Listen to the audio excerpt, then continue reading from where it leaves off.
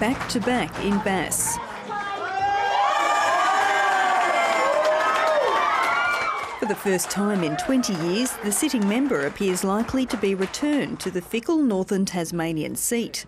Well, I think I've demonstrated I've got a pretty loud voice and don't mind getting my elbows out.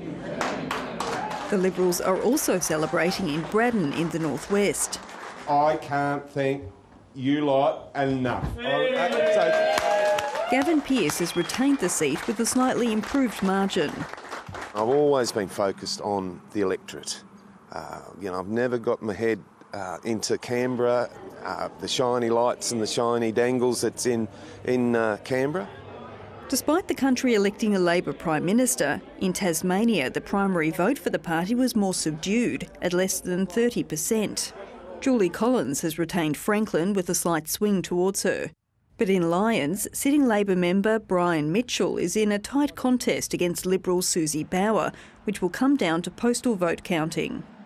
I think that the time for reading the entrails of the results will come later when all the data's in and we can see those booth results and what happened and where, and of course there'll be a lot of time for reflection. Independent Andrew Wilkie celebrated his Clark win in isolation. Am I clear to actually say a few words? Yes. He will join the growing number of independents in Parliament.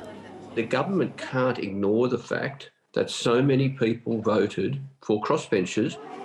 2 Labor and 2 Liberal senators have been elected for Tasmania. We did step up with a plan, but the people of Australia didn't back that in nationally. But here in Tasmania, I am so grateful for the support that's been shown to us. But relegated to 3rd spot on the ticket. Good on you, thanks a lot. Liberal Senator Erica Betts is facing an almost impossible task to retain the seat he's held for nearly 3 decades. So it'll depend on what happens with distribution of preferences. Either way, it's a great privilege to be a Liberal candidate and a great privilege to be a Liberal senator.